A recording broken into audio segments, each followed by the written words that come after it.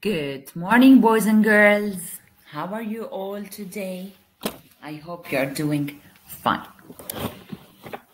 In this week, in our UOI lessons, you are going to be introduced to feelings and emotions. As you can see in the picture, the question is, how do you feel today? Sometimes we feel happy. Sometimes we feel sad.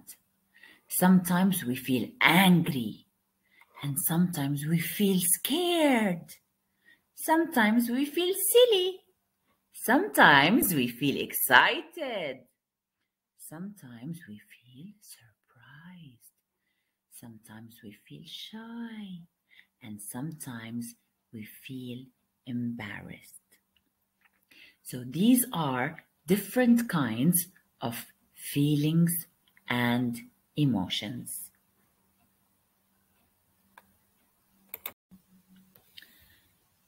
Now we are going to talk about the causes of feelings and emotion.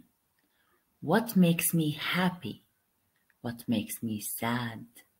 What makes me tired? What makes me scared? Here are some examples of the causes of feelings and emotions. Let's take a look at the first picture. Now, this is the first picture.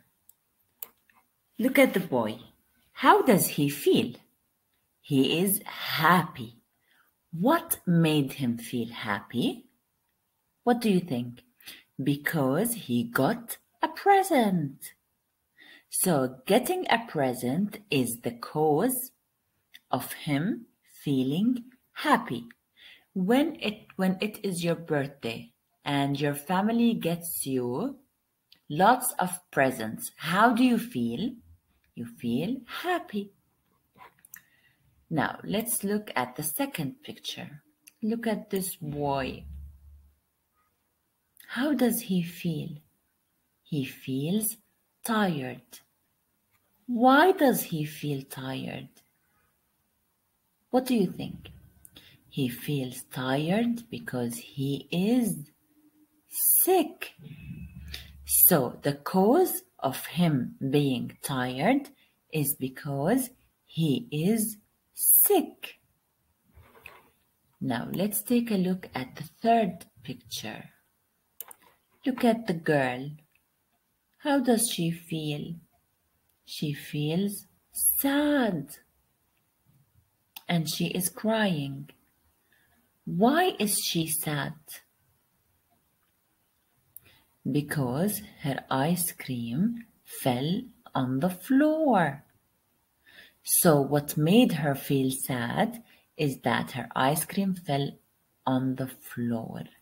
So the cause of the girl being sad is losing her ice cream.